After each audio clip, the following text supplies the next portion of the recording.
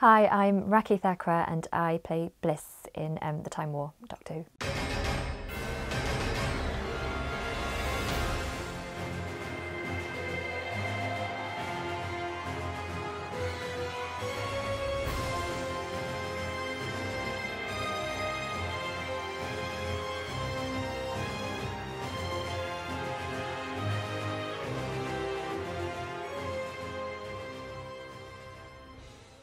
Bliss is the Doctor's companion, and she was a student to begin with and got caught up in the Time War 4 box sets ago, and has been travelling with the Doctor, going through this incredible battle that takes place across lots of dimensions and lots of timelines, and she is always trying to figure something out. So she's always trying to figure out the present danger, but also she's trying to figure out stuff about herself, and I think at times she, what has happened in her life, where she's come from, and that gets explored in different CDs.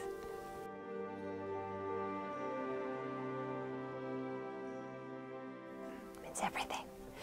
Oh, I love it. It's really nice. You know what's really nice is to come back to something time and time again, because you really get more confident with the character and discover more things about her. And unless you're doing a long running series, you don't get that. And with audio, there's so much more script to get your teeth into. So it's a treat.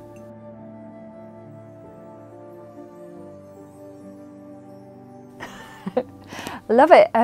It's really good fun, actually, because what he does, everything feels really spontaneous, and you sort of never know if a line's going to have gravitas or it's going to be light, or you just never know, and each take is different, and it's just a joy to sort of play off.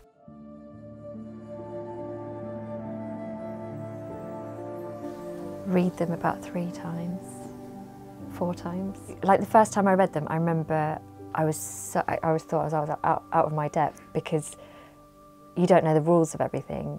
And I think the more you read them, you sort of start to get to grips with, I guess it's like the rules of sci-fi and action. It's almost like an action film as well. I think the writers make it quite clear, but I think you do have to read them a few times. And the more I've done it, the less I've been confused at the first read. But God, I was saying this yesterday, I don't know how the writers do it.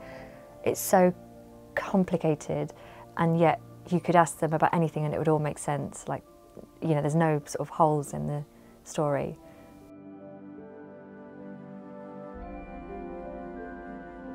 So today we have the Daleks and Davros and the Time Strategist, which all linked together, and it's super exciting because I didn't realise Davros was going to have an effect on his voice, and it's so cool. It's different to the Dalek, but you can see how they all link, and it just makes the whole thing you really feel that you're there with this sort of other species. It's very exciting. Well, the Daleks, even if you haven't watched a lot of Doctor Who, is sort of one of the most famous monster villains out there, isn't there?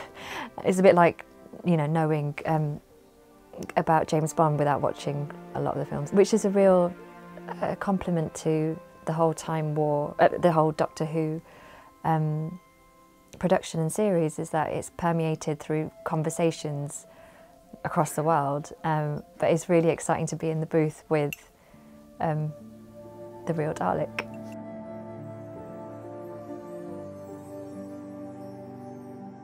Yes, I do have a favourite episode. It was, I think it was called Planet of the Ogrons, and John Coleshaw played him, and it was brilliant because it was funny and just felt slightly otherworldly, because I feel like that script had more just conversations with him, and I think I was in a lot of the conversations with him, and there was just so much fun to do.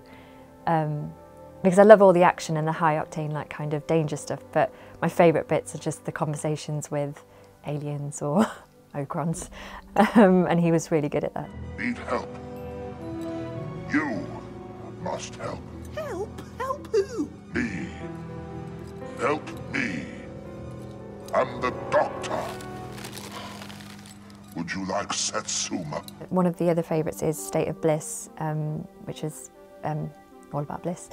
And I remember when Matt was saying that the beginning of the third series is all about her, I didn't quite expect yeah, such a deep exploration of who she was and where she came from, and it was a real joy to read. It's my people's fault that your world is no longer your world. All right then, what do I do? I'm opening up the TARDIS telepathic circuits. You just have to make contact. What do I do, reach out with my mind? Just a hand will do.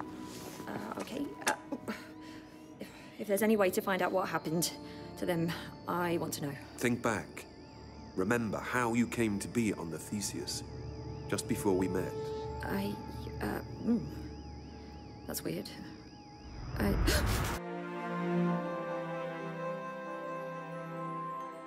I would want to see what it was like for my parents growing up, so I'd probably go back to India and Africa in the like sort of 60s and 70s, and what their lives were like, especially because for my dad, and he was living in Uganda, and so that was the time of Idi Amin and stuff, and so that would have been an adventure, probably not for the best reasons, but I think I'd want to sort of see what life was like for them.